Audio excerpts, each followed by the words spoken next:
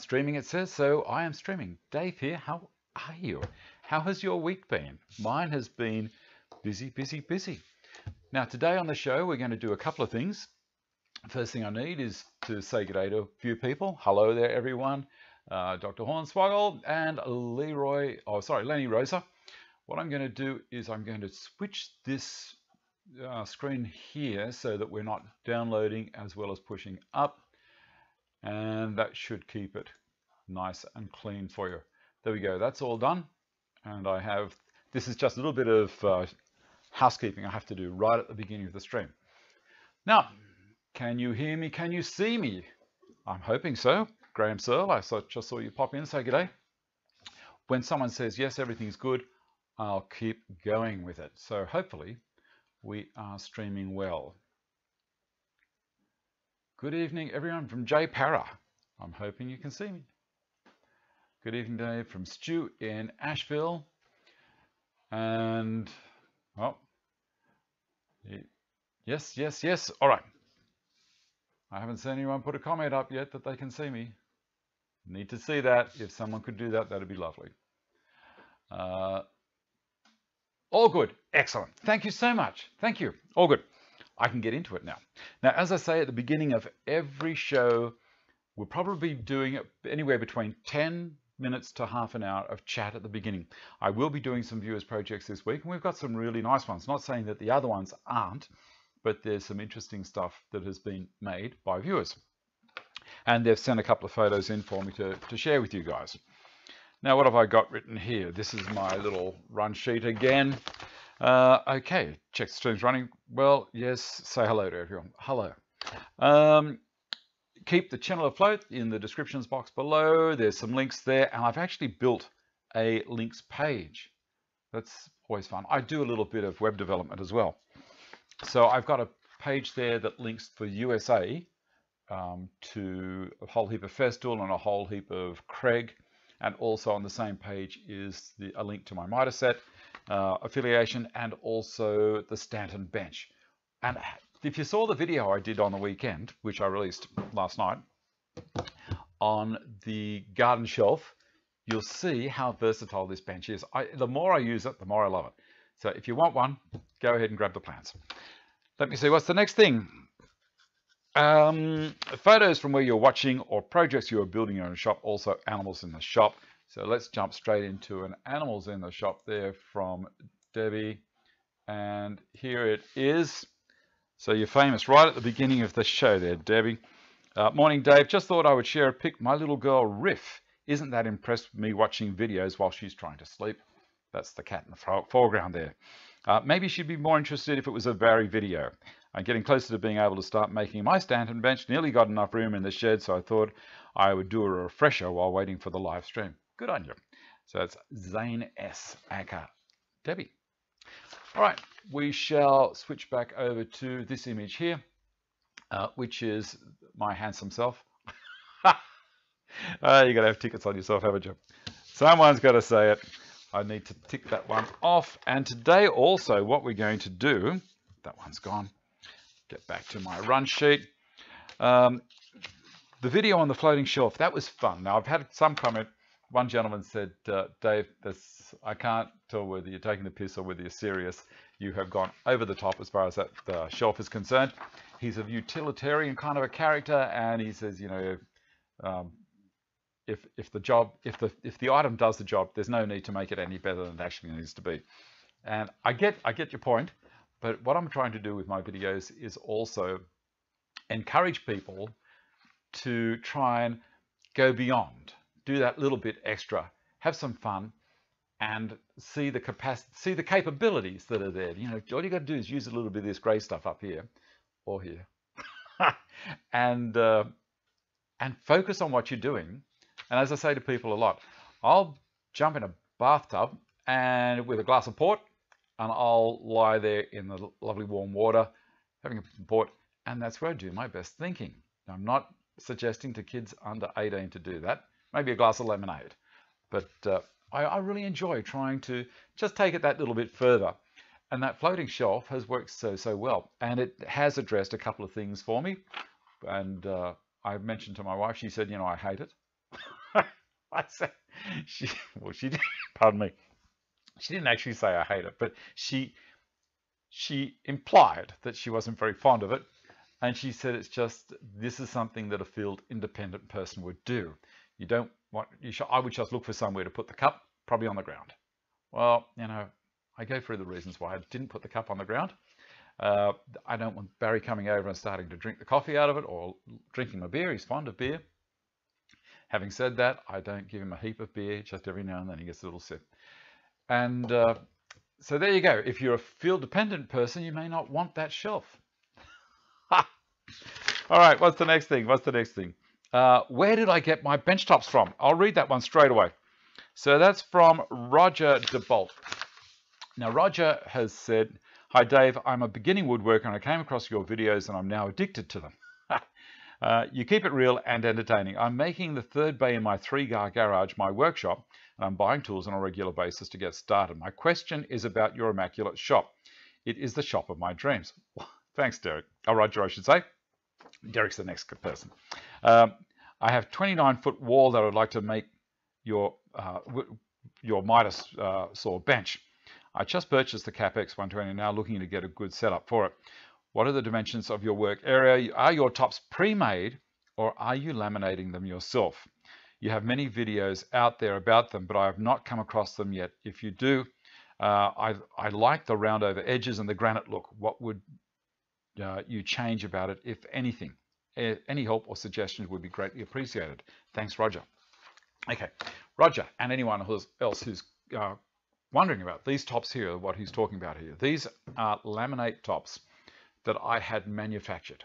Now, I don't have the capacity to put that round on. So it's got a round, 8mm round at the top and at the bottom. These are, I think, 38mm thick, very close to it. Standard benchtop thickness for a kitchen. Underneath them is a melamine finish as well. So it's not exposed particle board underneath. If it was, it would absorb and release moisture and it would cup all over the place. So I made sure that all edges are sealed, either by melamine or by this. If I cut any of the edges, I painted them with Estopol just to make sure that they weren't going to absorb moisture and affect the substrate. Having said that, now would I do it again? Yes, I would, in a heartbeat. The reason being, they were expensive. I know that, and I was almost going to do all of the tops out of form ply. But form ply is very dark, and I wanted something that was going to be light, reflecting the surfaces. I saw a few granite tops in the States when I was watching early days with the Wood Whisperer. Some of his viewers' workshops that were sent in. I loved watching those things. And I was gleaning as much information as I could. And these granite outfeed tables around and even the granite tops for table saws, I was amazed. I thought, I've got to have something like that. But it wasn't available to me, so I went the next best. I went with a laminate surface. I am very, very careful with the laminate surfaces. That's one of the reasons I made this Stanton bench, so that I can do all the nasty, cutting and all that stuff up there, not here on the laminate tops. If I've got to thump things, I go down to Arthur's workbench down the end there, which is a big, heavy carpenter's bench, and I can smash around things on that and it's not going to worry it. But the laminate tops are extremely forgiving as far as glues are concerned. I can normally get rid of a glue off the top, so I don't have to be so fussed when I'm doing a glue up on it. The glue can drop, I leave it there, I just get a plain blade, an old plain blade, and I scrape the glue off, and it pops off really easy. The only thing that wouldn't come off would probably be some of the polyurethanes or some of the epoxies. But with my Type 1 glues, it's normally fine. It's a nice, clean, slippery surface for the outfeed tables around the table saw.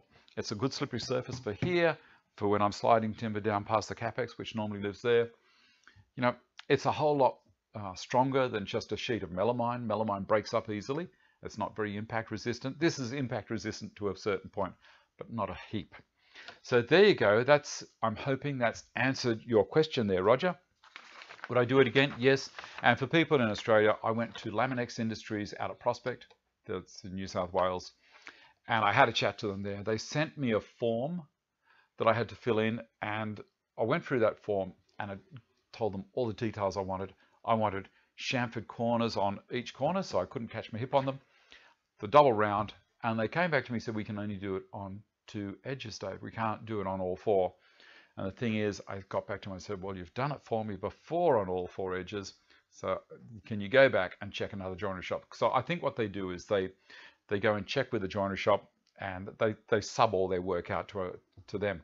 And there's different shops around. So they had a bit of a hunt round, and they came back to me and said, yes, we can do it for you, not a problem. So if you're in Australia, hopefully that helps. I think Laminex Industries has an office or an outlet in each state. Bit of coffee. So there we go. I will tick Roger's thing off the list there. And the next thing we will have a look at is, I'll do a quick read on the chat. Dear me, look at all this chat. There's a heap of it there. Now, I'm not going to, give me a second here. I'm going to read through it. I'm not going to call it out.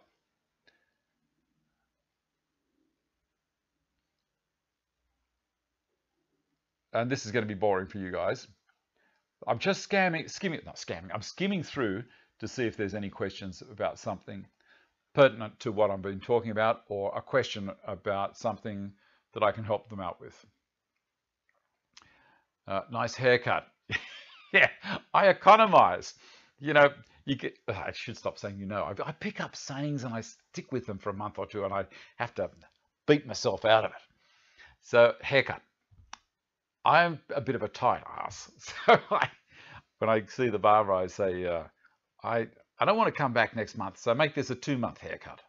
So there you go. He takes a bit more off, and I don't mind it. The thing is, there's less hair now to cut than there was before. Maybe I should get a discount. I don't know. Sound and looking good. Hi from Wagga. Still reading through, down through here. Longstaff, South Country, Durham.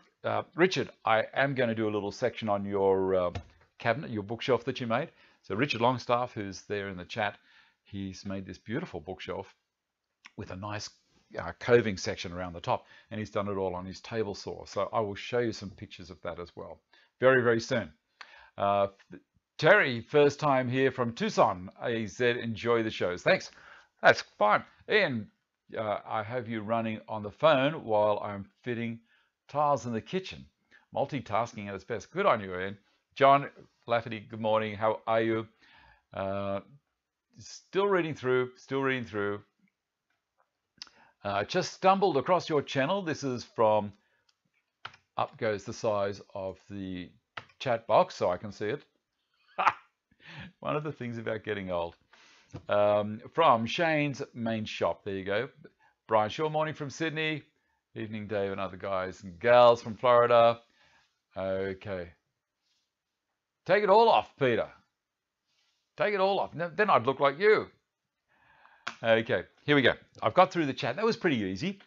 Again, I'm not watching how many people we've got here, how many thumbs up, all that stuff. If you can give me a thumbs up if you like the show, that's great. It always goes towards the metrics as to what YouTube does, and it's handy. It is very handy. Now, because that video I did on the floating shelf, I started on Friday morning around about 7 in the morning, went through to 10 p.m., started around 8 on Saturday morning, and I made deadline by 3 minutes at 10 p.m. in Australia, Eastern Daylight Time. So it was, I've managed to, because it takes 4 hours for me to upload it, because you know that's how slow the internet is here. So it was fun. At around about 8:45 or 9:45, I said to my wife, I've got to zap down and just make sure that the video is uploaded. And it was telling me it was going to be ready at 3 minutes to 10. And I try and keep things routine and regular. And I was busily throwing in a couple of things. I threw in the link to Miroc because it was 10 minutes into the video. So hopefully no one has skipped through. And how good is that little marking gauge or that little set out tool that Miroc's made? He's a talent. I put a link there. Go and have a look at his webpage. You will be amazed. What's the next thing? So we've got no more chat coming through, which is fine. Richard. Well, look, let's jump in and have a look at Richard's stuff straight off the bat. Where are you, Richard? There he is. So here we go. Richard, this is your time in the sun. Hey, Dave. I hope you're well, keeping well. Congratulations again on 40,000 subs and 10 million views onwards and upwards. I made a bookcase for a client before Christmas and had a lot of interest, so I thought I would share it. It's made from birch ply and tulip with recessed brass shelf strips and finished with a water-based satin varnish. The cornice molding I made on the table saw with a jig, as I don't have a shaper yet. Nothing special, but looks nice, I think. I'll tell you what, I think it looks fantastic. The next picture there is showing it with all the doors on and loaded up with books. You're a talent, Richard, and anyone who's in the area where he is in the UK, you need this man to go and do some work for you. That's absolutely beautiful. Lovely. What do you reckon, guys? Throw up some comment and tell Richard how good he is. He'll enjoy it. He's about to go to bed because it's early in the morning over there in the UK. Right. I've got a little green light down there, which I think is saying everything is good. And yep, still watching. As I said, I can't see what's happening on the stream at all. So if you guys can let me know what's happening, that'd be great. Next thing. So Derek is next soon. What I'll do is I'm going to have a little chat. Okay, thank you.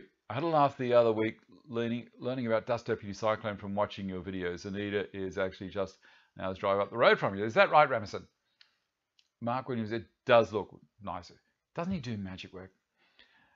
Making you blush. Good on you. Good on you. Why not? Make sure your wife watches this, Richard, so then you might get some attaboy points. All right.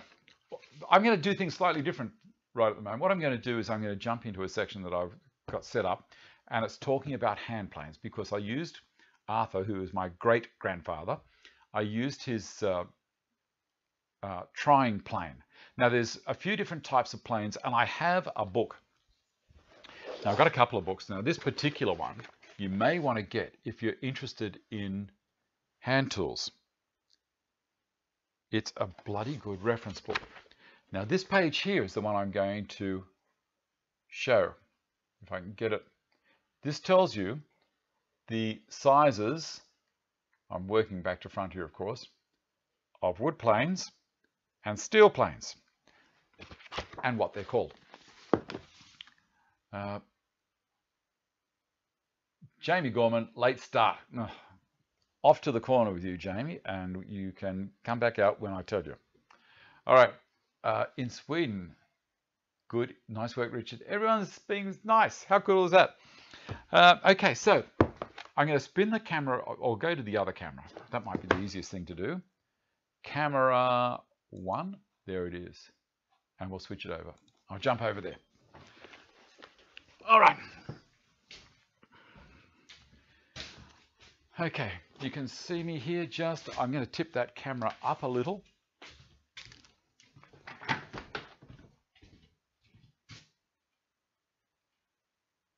That should do it.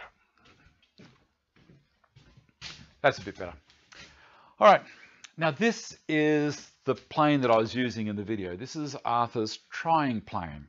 Now, some people made comment it was a jointer. It is not a jointer, it's a trying plane. Jointers are bigger than this. But here's an interesting thing. A steel jointer is the same size or smaller.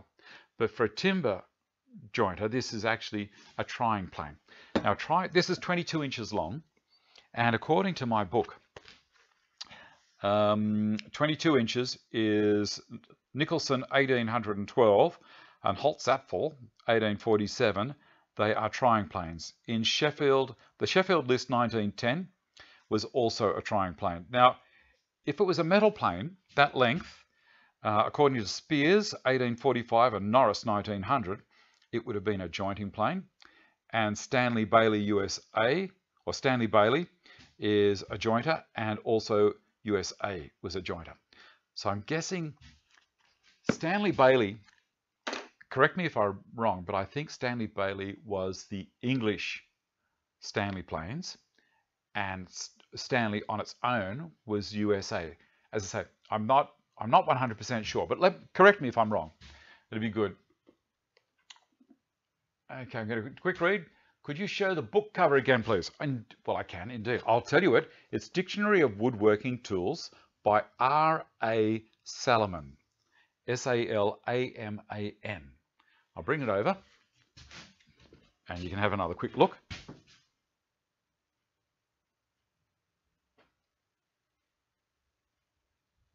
The revised edition. It is a great book. I love it. When I did What's in Arthur's Toolbox series, which was 30 videos long, go back and have a look if you want to have a look. I bought this as a reference book.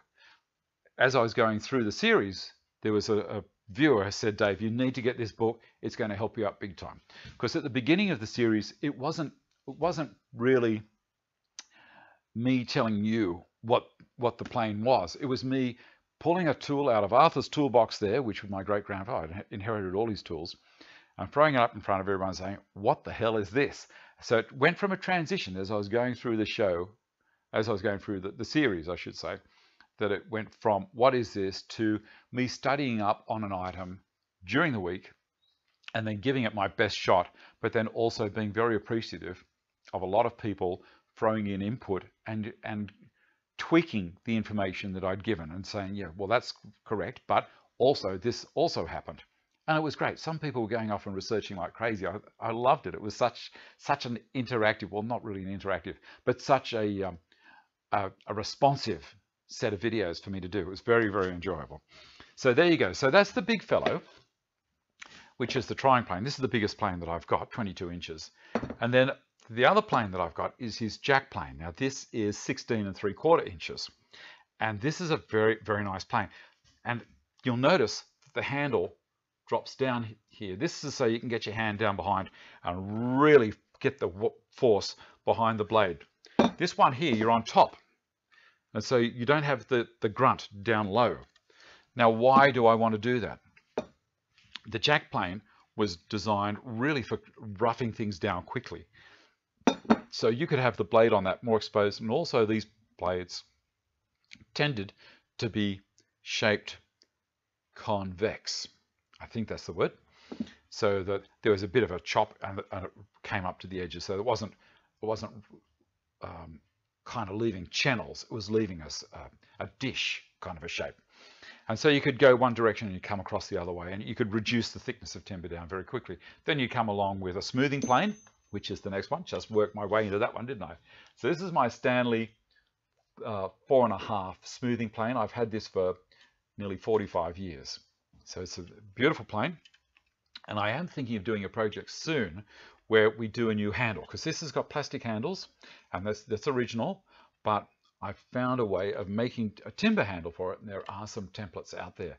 So I will do that in a video, not straight away, but soon enough. One of the other things about these planes, while I'm in this area here, is that with the blade and the wedge, I use a timber mallet to tap the wedge in, because I don't want to destroy it with a hammer. And if you want to take the blade or the wedge out, you'll notice on the back here, there's a whole lot of denting. I don't know if you can see it there or not. That's how you take the blade out, believe it or not. Use a mallet, you hold on to the wedge, and you give it a tap. Done. How cool is that? Out comes the blade, and you'll see it's a bevel down in this particular one. It has a slot in here. Don't know if you can see it. You might be able to see it. There it is. You can see the slot now. And that's for the screw on the cap iron. See this stuff? It's just, I love it. I love it. So I put it down flat on a surface, on a timber surface, give the wedge a little bit of a tap. And you noticed in that video also, I gave the blade just a little bit of a tap once the wedge was in to get it in line and running. Now that's come through too far on one side. I will fix this straight away. There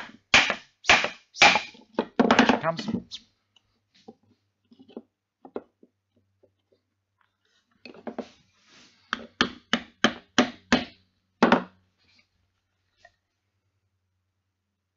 magic.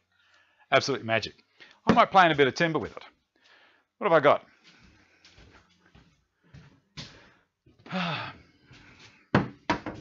I don't know if I've got anything there. I say to myself sometimes, well, not sometimes. Yeah, I'm not going to do it. I'm not going to do it. You know why? I say to myself, Dave, don't ever do anything on the live show if you haven't got it prepared or haven't actually run through it, because it's going to end up going to mud. How many of you have done that? You've thought, yeah, not a problem, and you'll be showing someone how to do something, and it just didn't go the way you thought it would go. So I'm not going to do that. I'm going to stick with the plan. So it's a lovely plane. This is called a trying plane, 22 inches long, 16 3/4 inches for the jack. The little Stanley 4.5 smoothing plane, it's a standard angle, it's not a low angle. And these two are both standard angles as well. This guy, my 4.5, is basically 10 inches long overall. Now, why am I saying these sizes in imperial, not metric? Well, you know, that's how I've always known planes. If you want to know how long this trying plane is in metric, it always helps if I turn the rule around. It is 560 millimeters long, and the jack is 425 millimeters long. There you go. Now then, the second last plane that I'm going to talk about today, before I move on to the fence, is my little block plane. Now, it's not a fancy plane. It's a number 110, and it just does a beautiful job. I use this plane so much, and it is a low angle in comparison. See that in comparison to the smoothing plane? I don't know if, yeah, you might be able to see it. If I put that right in front, if I sit that one there and that one there, you can see the points of the blades are at the same position. This one is way down flat. This one's up much higher. I guess this one is around 22 degrees. It'd be around that. And this one would be closer to 45. Right, block plane, I love it. Then I have this tiny little plane that I was given by Keith Cullen. Now this does a magic job of cleaning up my melamine shelving. I'll grab one because this is something that I can do. I'm looking for one that I haven't done yet. There's one. Okay, now this bit of melamine, I do a lot of stuff with melamine because it's handy stuff to work with, but here we go. I'm just going to chamfer it. That's finished, and that is beautiful. You won't see it from there, but take my word from it. That side is just a delight to touch. There's no sharpness on it. This side's sharp still. I haven't never cleaned this one off. But that's what I use that little guy for, cleaning up the edges of melamine after I've done the iron on. Now, I don't have the Conturo like Steve Innes has got, and that's Innes as in Guinness, not Ines or Inns. Now, the last thing I wanted to show you was the right angle fence. Now, this fence here is designed for a jointer plane, but it will go on my little Stanley here, and it's magnetic, slides onto there. I push it along. There's a little stop. I'll bring it over so you can see it a bit better. Let's see if you can see that. So just here is the little stop that it pushes up against. And so that is a 90-degree right angle. So if I'm planing something, my plane's not going to wobble around, you know, as you're pushing a blade along, or plane along, I should say. Sometimes you're focusing on whether you're digging in too much and keeping it straight, and sometimes you're not concentrating as much. You're relying on a heap of muscle memory as to whether the blade or the plane is staying flat or 90 degrees to the surface. This helps you big time. It's great. I love it. So that's those guys there. How's the time? past. I might jump back into the chat. The other book that I use is this one, Stanley Tools. This is the hardcover edition. And this is absolutely beautiful. And it was given to me by a viewer from Rick Jackson. Dear David, from Rick Jackson, January 2017. Thanks for a great YouTube channel. P.S. Give my regards to Barry. Where would I be without Barry the Parker? I don't know. All right, now back over to the other camera, which is there, and I'll sit down. Okay, so guys, I'm trying to mix the show up as much as I can as we're going along. So that means I'm not going to get into the chat as much. And I'm going to do a little bit of reading now.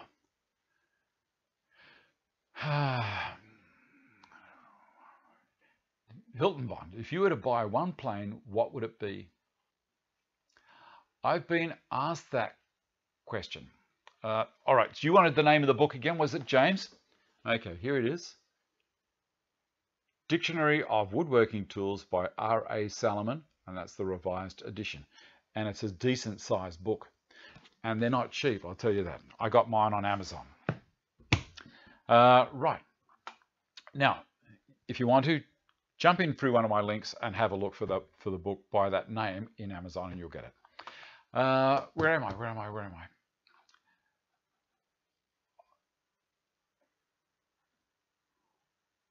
Yes, yeah, jack plane, correct.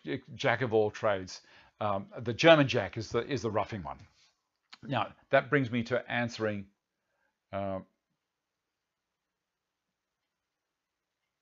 Okay, 24-inch version would be a jointer. Yes, I'm answering questions as well as I'm going along.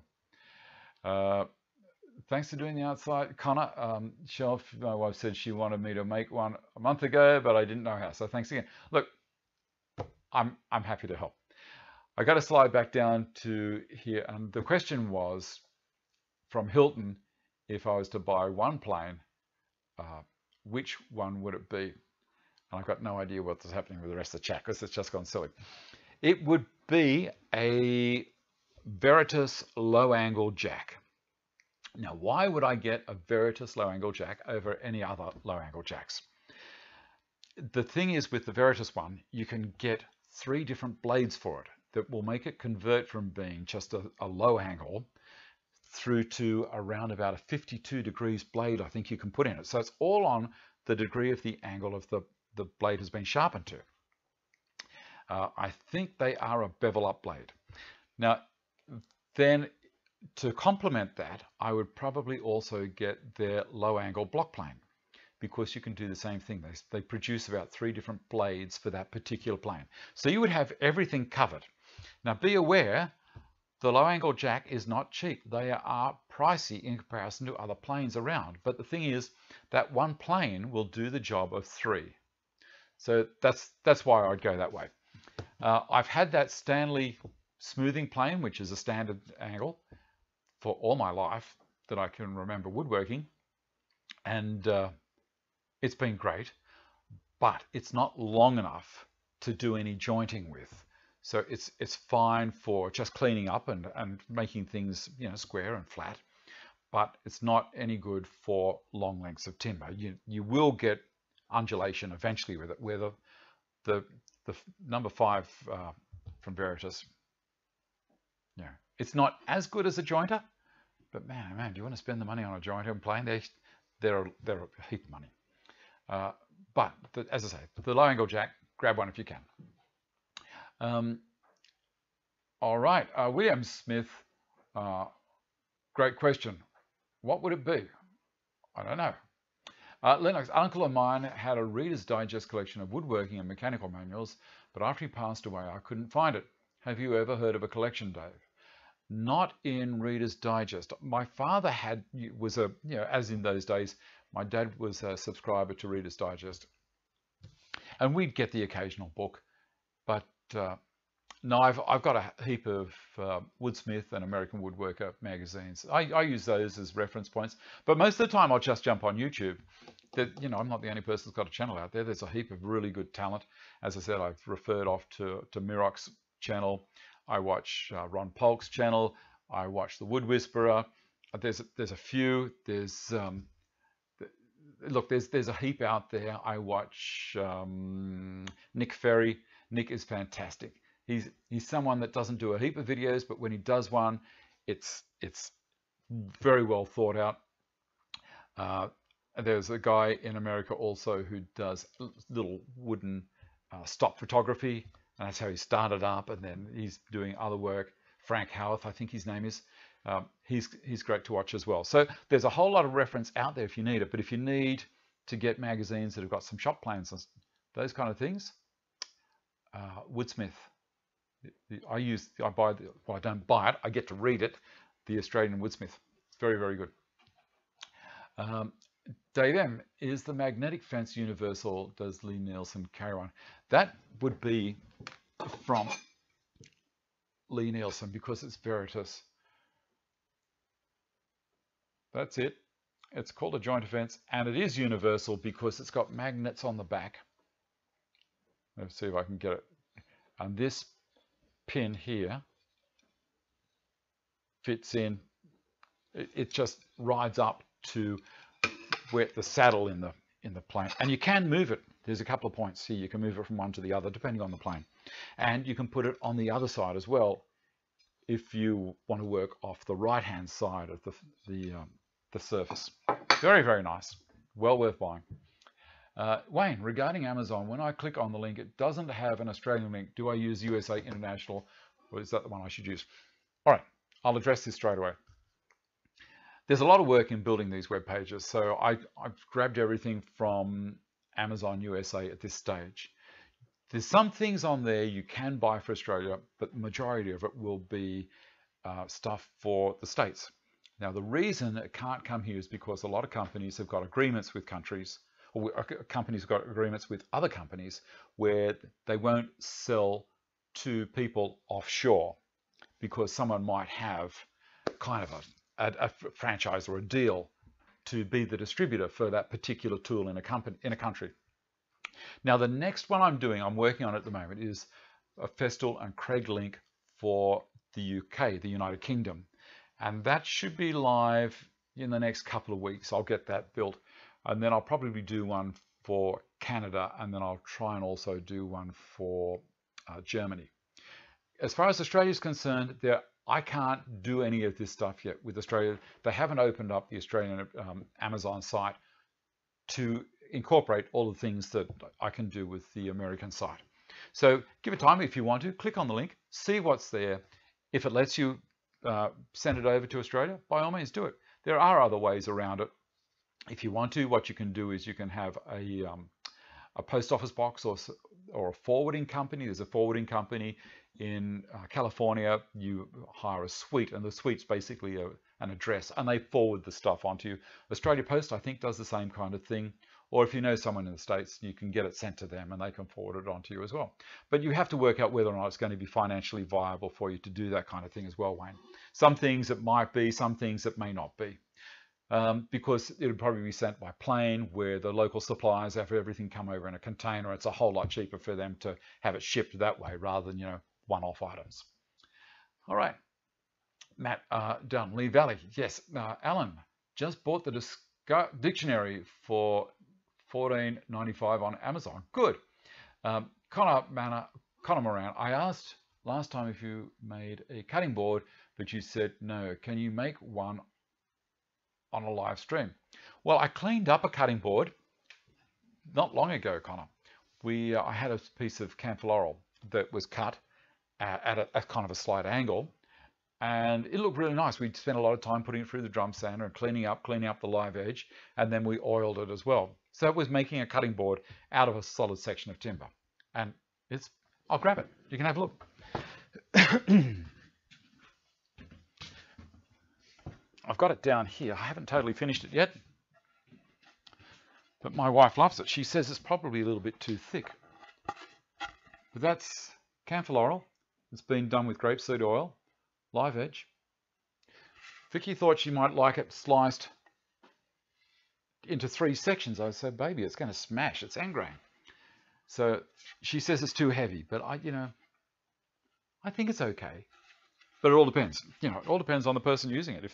If they like it and it's too heavy, they won't use it, will they? All right. Um, Haruko, how large is your workspace?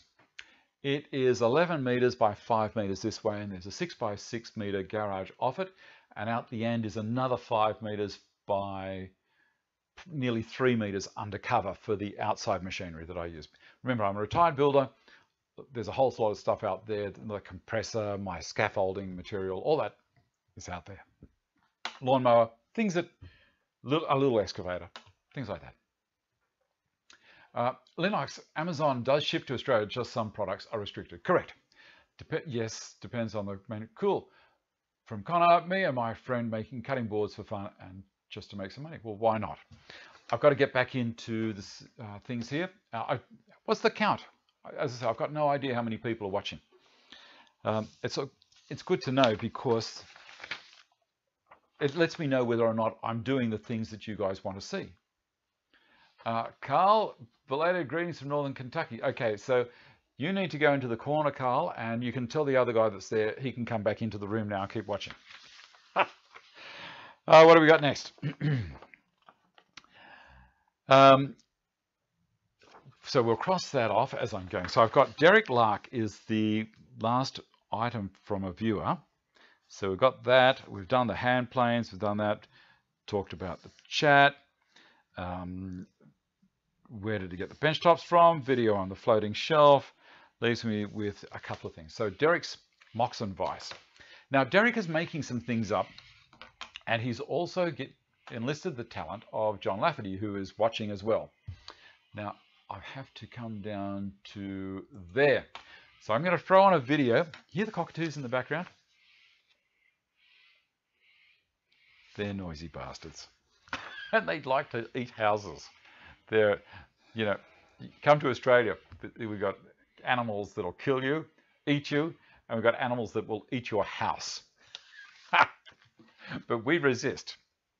I think Steve Ennis said to someone that we're all convicts. So we're used to having it hard. All right, I'll slide this one over, and this is Derek Lark. Hi, Dave. Photos as promised.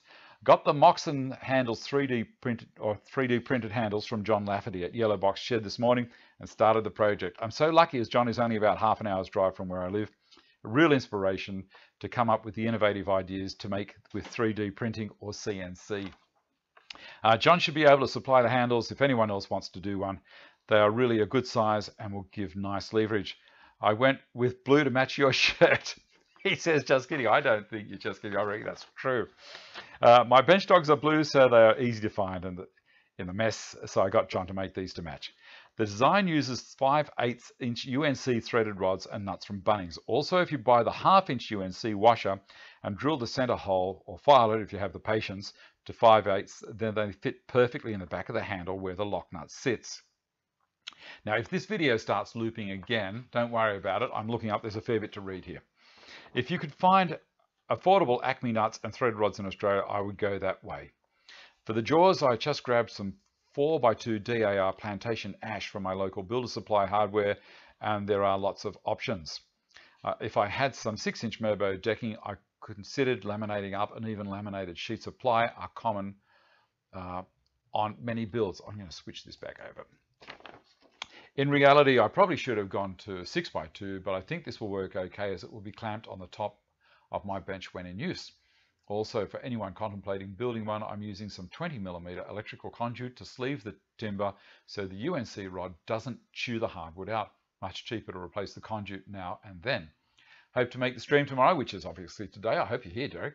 Stay tuned for some photos when we get finished. Regards, Derek. Isn't that fantastic? I love it. One of the great things that I made a comment during the week on the Facebook page, which is the Dave Stanton live stream page, which Steve Ennis wants to convert to the Stanton Village. And we were all wondering what person from the Village people Steve would be and some of the other characters. But enough said. I'm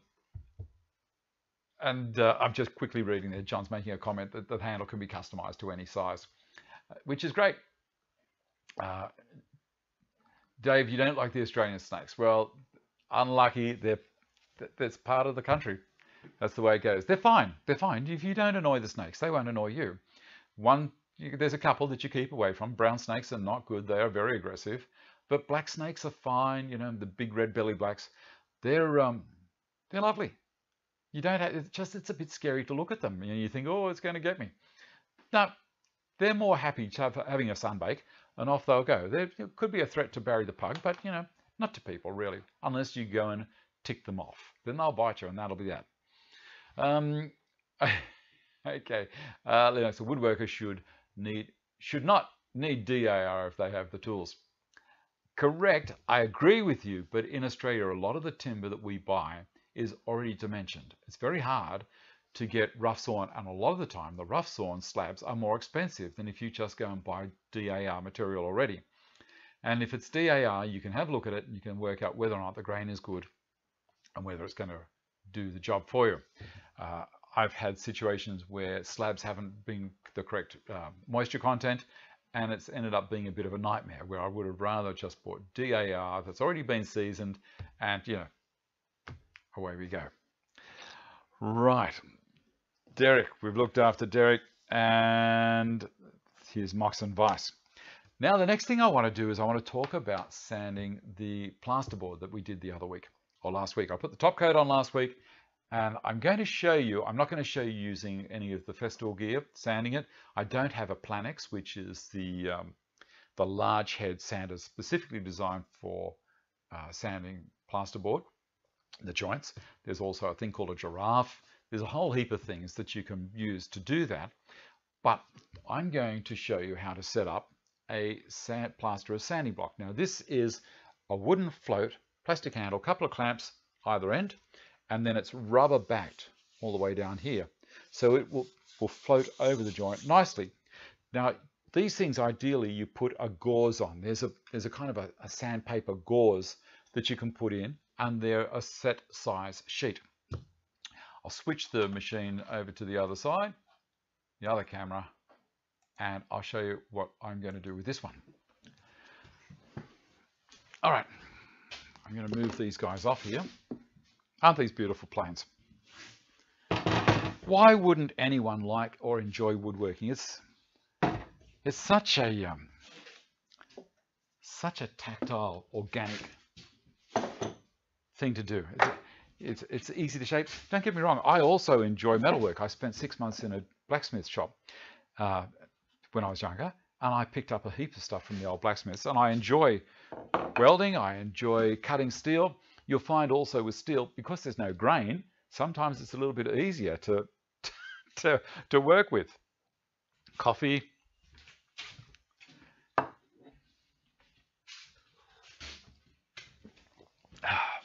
What's the next thing? That's right. Now that I'm here. Now I buy sandpaper in a roll. This is the stuff I get. I think in Australia it's from a guy called the Sandpaper Man. Now on the back, it's got written what grit it is. This is 400 grit, so 400 bits of grain or abrasive. What else would you call it? I normally call it grit. It'll come to me as I'm going along per square inch. So 400 per square inch. 80 grit, 80 bits of stuff per square inch. All right, now the reason I'm using this way is because if I was to go sideways, it's not going to make it all the way out and up the side here. I need to clamp it. Yes, they are. Do you use imported wood? Lynn, it looks like a concrete smoother. Yep. What kind of camera switching box do you use? Your videos are professional. They are not lovely. My snakes are lovely. They're fine. You just got to get used to them. Now, the good thing about this paper as well, as I say, because it's a roll, I can pull it out along there and I can cut it to length. And it's not hard to cut. Done. And that is a perfect 90-degree cut. It's amazing stuff. Now, I don't want it that length. Oh, sorry, I want it that length, but I don't want it that width. So I'm going to put it on there, and again, done. How cool is that? It is so easy. I love this stuff. Now I'm going to undo the clamp and give it a little tear at the front because I want it to go inside. Raise that up. The only problem with it being a roll is it wants to roll itself back up. So we'll slide her in there.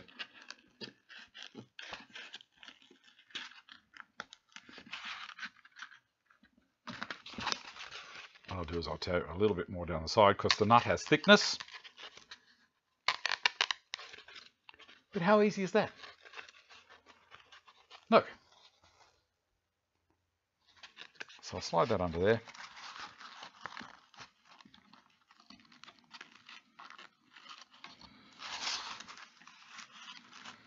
This is that very case that I was talking about that I should have really done this prior. But it's going in lovely. There we go. Tighten that up. Aim it straight.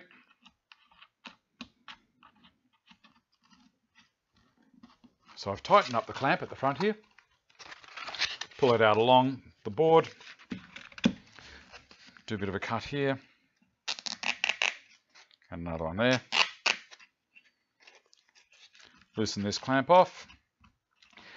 As I say, the thing with the ETS, why I'm not doing it with the Festool ETS, is that it can be too aggressive, it's very fast, and it's a smaller diameter. So it can jump down in the holes and you won't have the control.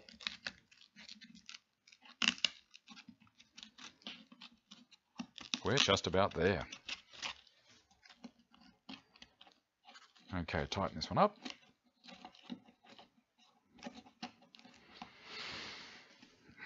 There we go.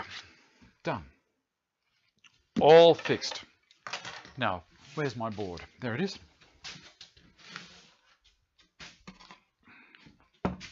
Now, you're not going to see it.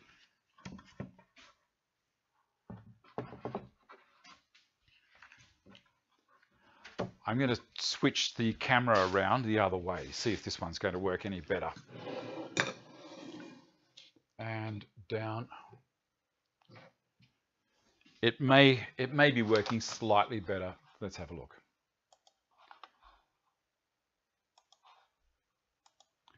There we go. That might be a little bit easier. All right. Now, I do wear a helmet with this. So I'm putting, this stuff is super fine. This is my helmet that I wear. Again, I love this. These days it's called a Trend Air Shield Pro. It was a Pure Light Extreme when I bought mine, down here. But this is 7 years old. So that gives you an idea as to how good they are. And it's John Lafferty made printed up a 3D battery case for it. And away you go. So I'm going to turn her on. You might hear it in the background a little bit.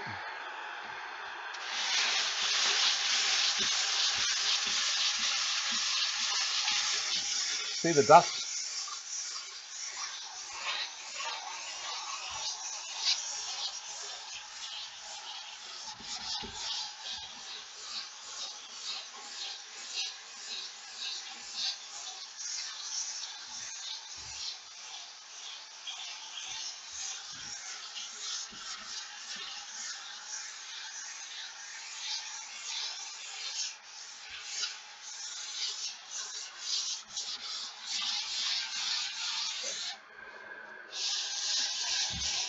I put a little bit too much in this spot here.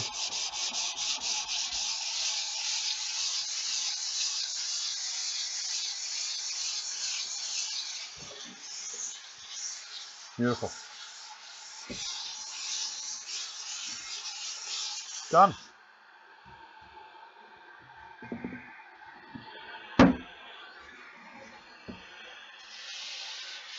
Very nice.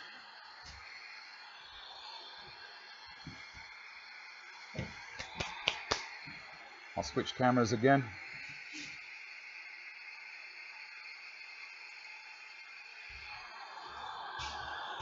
So people call me the alien. But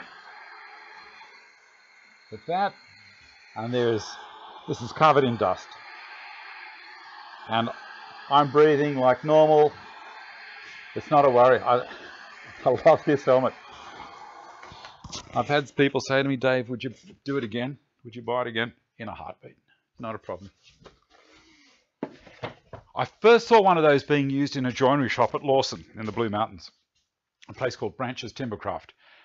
And as soon as I saw it, the guy had a beard. And as soon as I saw it, I thought, oh, I've got to have one of those. Because an ordinary dust mask, it leaks all around the edge here when I'm breathing because I've got a beard. You know, I can't seal. There's smaller ones that you can get, little 3M models. And there's bigger ones, you know, with the hose down the back, the big 3Ms.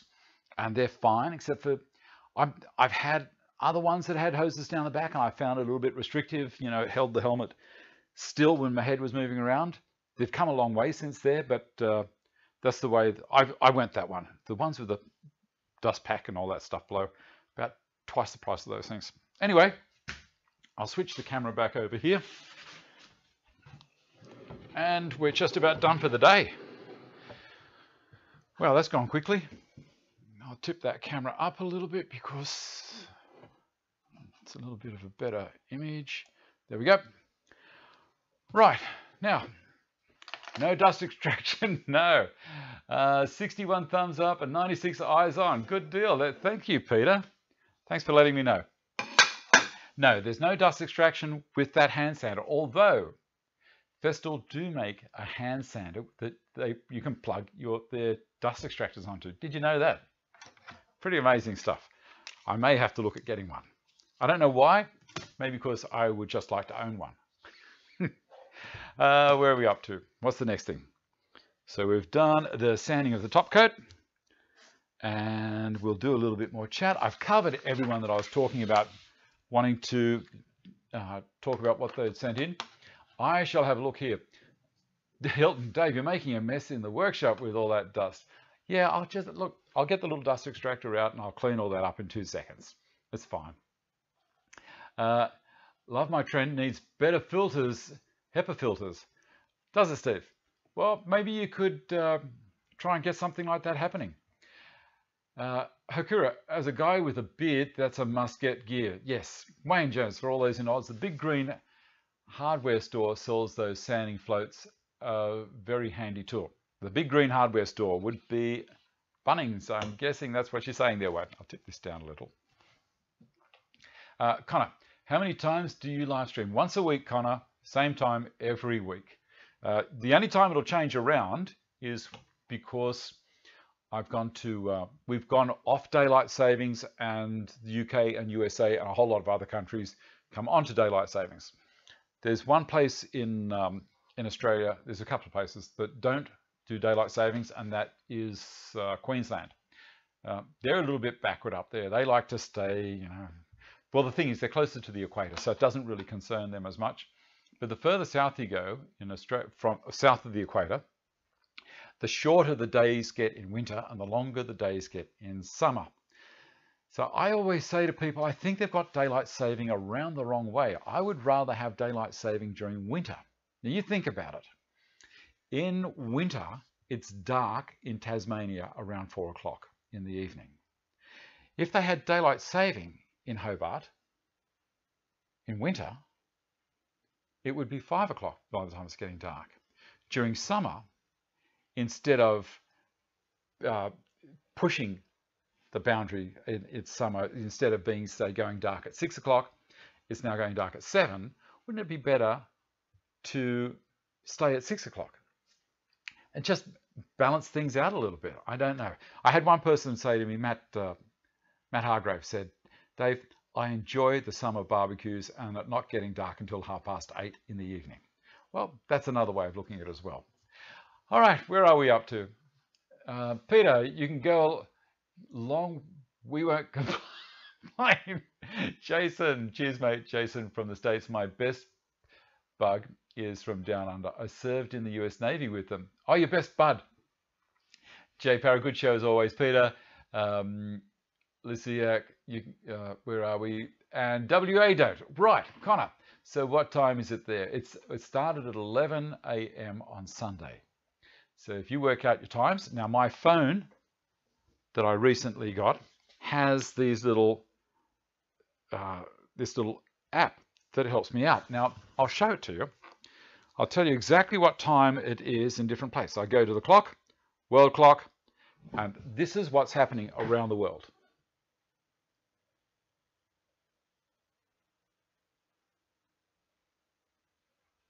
And if I slide it up, this is the time right now around the world.